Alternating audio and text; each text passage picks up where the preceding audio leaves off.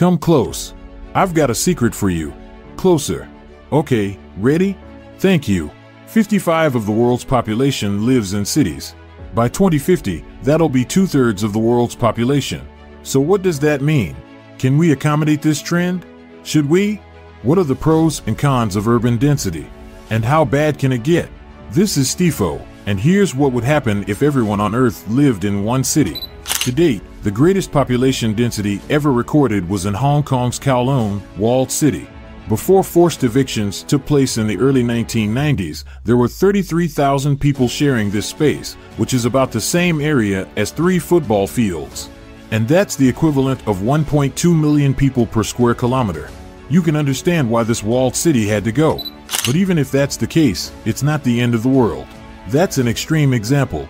Our world is home to some pretty dense cities. Manila is a city with roughly 43,000 people per square kilometer, while the population of Manhattan is about 26,000 per square kilometer. And while they're not the ideal circumstances for claustrophobics, most people can make it work. But how about a city that houses the world's total population? Could that work? It could. But could it work? Comfort would vary depending on the density. Let's start with a fun city that has a pretty low population density. New Orleans is roughly 784 people per square kilometer.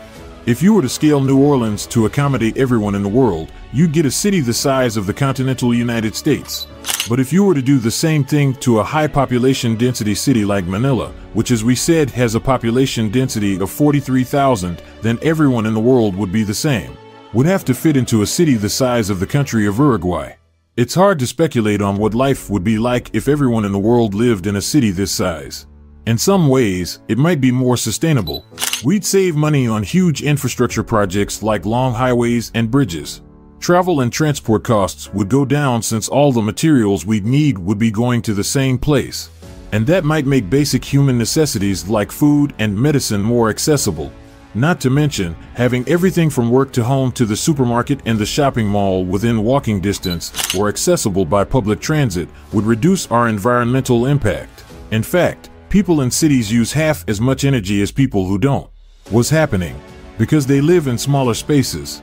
But when we think about urban living today, it's impossible to ignore the cost of rent. With space at such a premium, how much would it cost to live comfortably? And what kind of quality of life could low earners expect? In Hong Kong, for example, an incredibly dense city with the most expensive housing market in the world, a 40 square meter apartment costs about $700,000. In some places, that kind of money could buy you a castle. But with the world crammed into one city, your living quarters might look more like this. The kind of geo-city we're envisioning raises a lot of social questions. People tend to move to cities for better opportunities, but would there be enough to go around? With the high concentration of wealth inequality that's often overlooked in today's world, breed more crime or even revolution? Would there still be wars? Or would our proximity to one another help us understand each other a little better and realize that we're not so different after all? A truly global city is hard to imagine because distance and diverse perspectives have bred different approaches to urban planning. Is there a one-size-fits-all approach to cities? How can we make urban life sustainable and accommodating to all? Luckily, the world will never live in just one city, but these are questions we need to start taking seriously. Because urban density is on the rise, and like it or not, we're just going to have to get more comfortable with each other. Do you know someone who's claustrophobic? Show them this video, and stay tuned Satifo for more videos.